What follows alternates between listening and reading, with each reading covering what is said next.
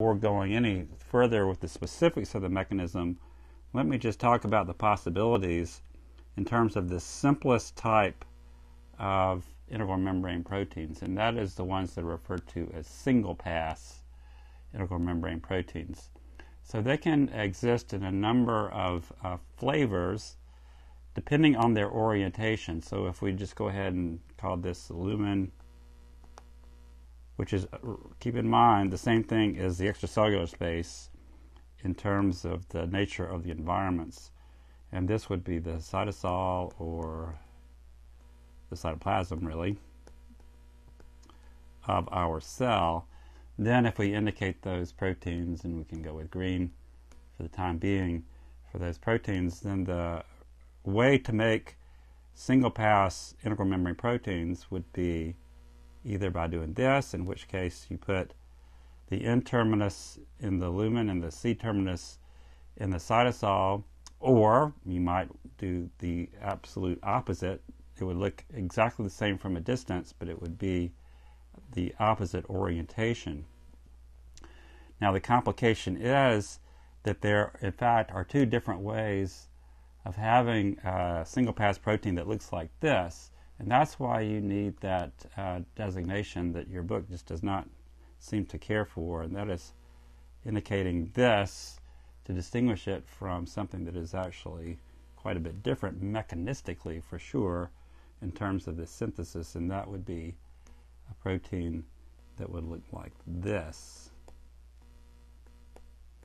Your book also doesn't like to protonate the N-terminus, but I do. So there.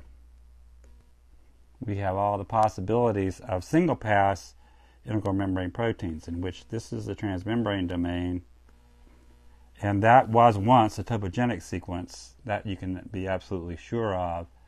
So once we have these things written, we can go ahead and identify them so that we can keep track of them mechanistically as I continue. So this one we refer to as type 1, the first one that we'll encounter, and this one is type 2. And this one is type 3.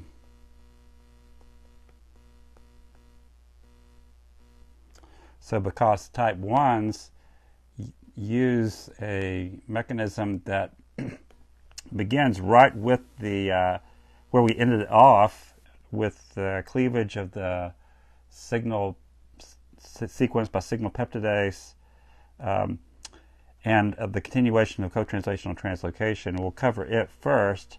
And then we'll talk about how that mechanism differs in the synthesis of the so-called type 2 and type 3 transmembrane proteins. Okay, so the first one off the bat will be the type 1, and that process is shown in this figure from your text 1242. So what's shown here is the entire sequence, maybe not complete synthesis of the C-terminus, but the sequence through the two important topogenic sequences that are required in order to make a type 1 integral membrane protein.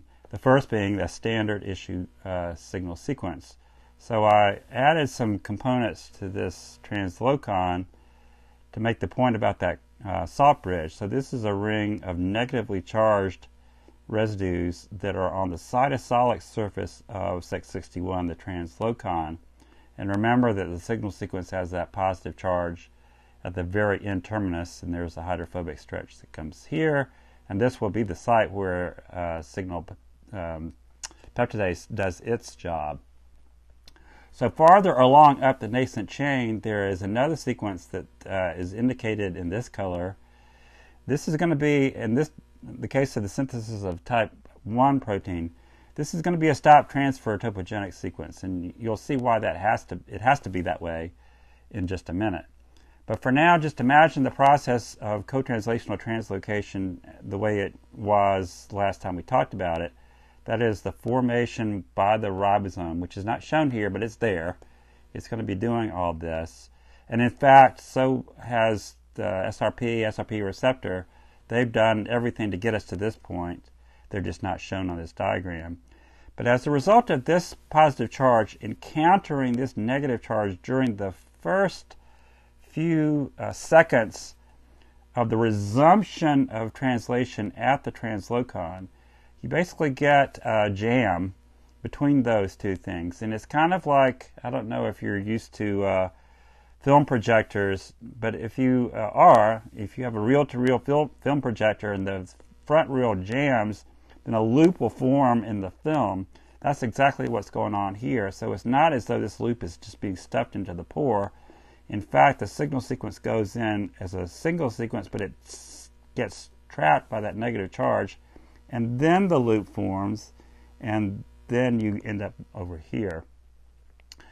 So the other thing to keep in mind is this hinge and seam of the translocon. So the hinge is not actually visualized in a diagram like this, but it would kind of be that sort of thing that looked like this.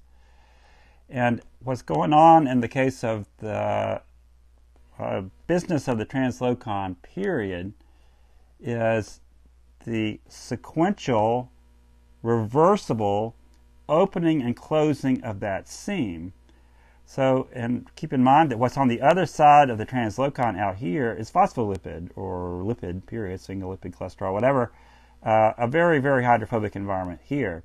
The pore is very, very hydrophilic. It's a water-lined, amino acid residue full, proteinaceous pore, so it's going to be aqueous. So what's happening is the signal sequence has been inserted into that pore. It starts out here, but the salt bridge causes that signal sequence to be inverted. But now what you have is a positive and negative charge salt bridge here, and then hydrophobic amino acid residues here. So when this seam opens up, those hydrophobic residues essentially dip their toes into the hydrophobic environment of the membrane, and they like it. So that signal sequence migrates out. So this is not really accurate. That signal sequence should be out here somewhere for signal peptidase to recognize and clip here. And that generates, because this is the breaking of a peptide bond, that generates a new N-terminus right here and a new C-terminus just at the other end of the signal sequence.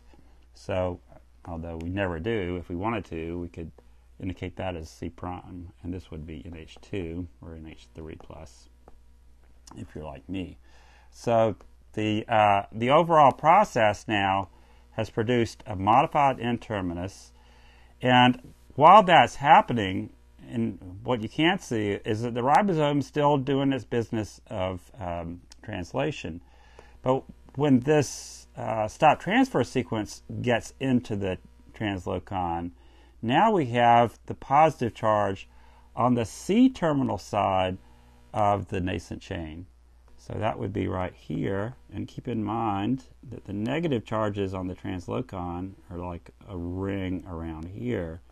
So the salt bridge now does something different. It doesn't cause an inversion at this point.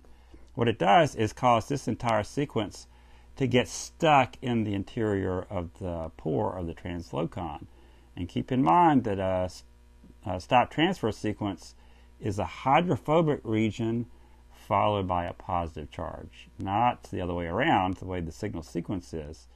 So now you have the arrangement in which the hydrophobic residues of that topogenic sequence are in the pore, but the seams are opening and closing continuously. So now this region dips its toes into the membrane, and that essentially is what has happened to get it out here. So what's not shown is we can imagine maybe the next ribosome doing the next co-translational translocation. Then you've got this green thing. You've got the processed N right here while the ribosome is still going. I don't really have the color to indicate the stop transfer sequence, but it would be right here. So now the overall process is for this seam to open up and this entire helix to move out into the ER membrane. So if you went ahead and imagined that the ribosome is still here, then I hope you can see that it can continue to translate, and if it does, it would just be kind of pushed out into the cytoplasm, extending the now C-terminus of the nascent chain, and it can be as long as you want it. But what you end up with is a protein that looks like this. Dang it. Like so. So process N-terminus, a single transmembrane helix that was once a stop transfer sequence right here. I forgot to mention, I wish I'd just gone ahead and erased it, that your book calls this a start transfer sequence when it's a signal sequence. I really hate that. So let's just erase it. So anyway, back to my point, and that is that this sequence began on the nascent chain as a stop transfer sequence. Now it is a transmembrane helix. And you know, based on the topology of membranes, or if you remember, based on the topology of the stop transfer sequence, that there is a positive charge right here. And that's the positive charge that was on the topogenic sequence itself. So if you watch the coronavirus video, I mentioned that the spike protein of COVID-19 and other coronaviruses is a type 1 transmembrane protein. So in this version of it, what it would look like, single transmembrane region, the extracellular domain is extremely long, and it's processed because there's a signal sequence on the spike protein.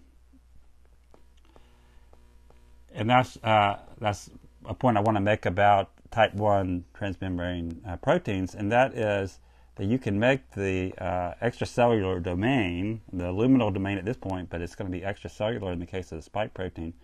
You can make it as big as you want because it doesn't put any constraints on the mechanism. The signal sequence is designed to get very large soluble proteins into the lumen, so it can certainly get a very large domain of an integral membrane protein into the lumen, and the lumen is going to be on the outside once vesicular trafficking is complete, and that's what we'll be talking about next. So while we're here, I'll go ahead and tell you that the receptor for the S protein on lung cells, the so-called angiotensin converting enzyme 2 or ACE2, it is also a type 1, so it's got essentially the same kind of arrangement, a short cytoplasmic C-terminus and a much larger N-terminal extracellular domain that was produced by this type 1 mechanism with the signal sequence.